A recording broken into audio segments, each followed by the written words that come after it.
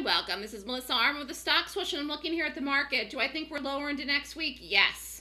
Has this been a nice day here with all these trades running to the downside? Yes. So the bottom line is the shorts work today, the puts work today, the ones I called this morning, the ones I called yesterday. I'm very happy with the last 24, 48 hours. But I will say, though, that you're taking a chance ever from now until forever and ever holding something into a weekend. But, hold on. Hi, this is Melissa. Hi.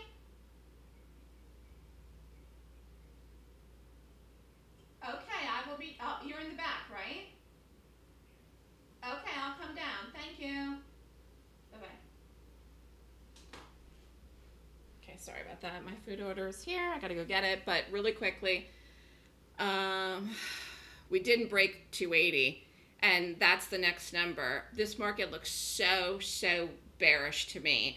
I've been calling the market lower for a while, and I know it's been touch and go. I'm really glad I held the conviction, but to me here, there is no institutional buying coming into this market. This market it just feels heavy. It just feels heavy. And even the price of all of these trades today and the way that the options chains are moving, even when things have backed up today, if you've been watching them all day, which I've been sitting here the entire day, like even when things have pushed back today, it's almost like they're still real. I mean, they're still good.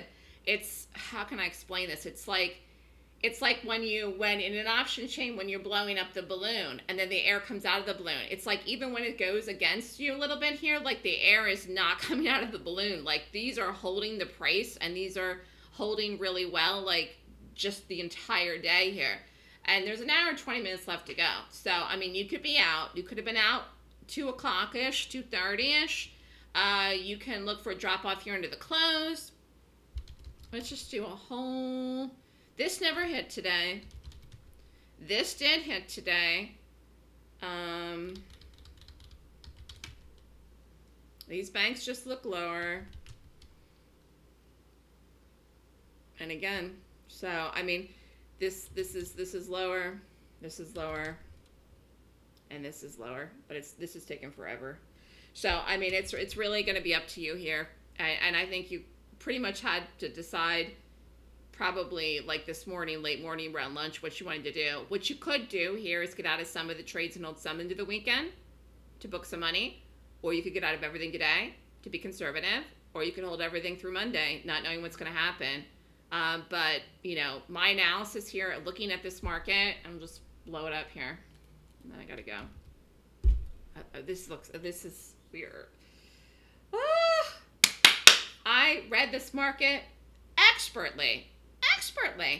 I'm really excited for the month of May. So it's going to be your call though. Booking profits, there's never anything wrong with doing that. Never, okay?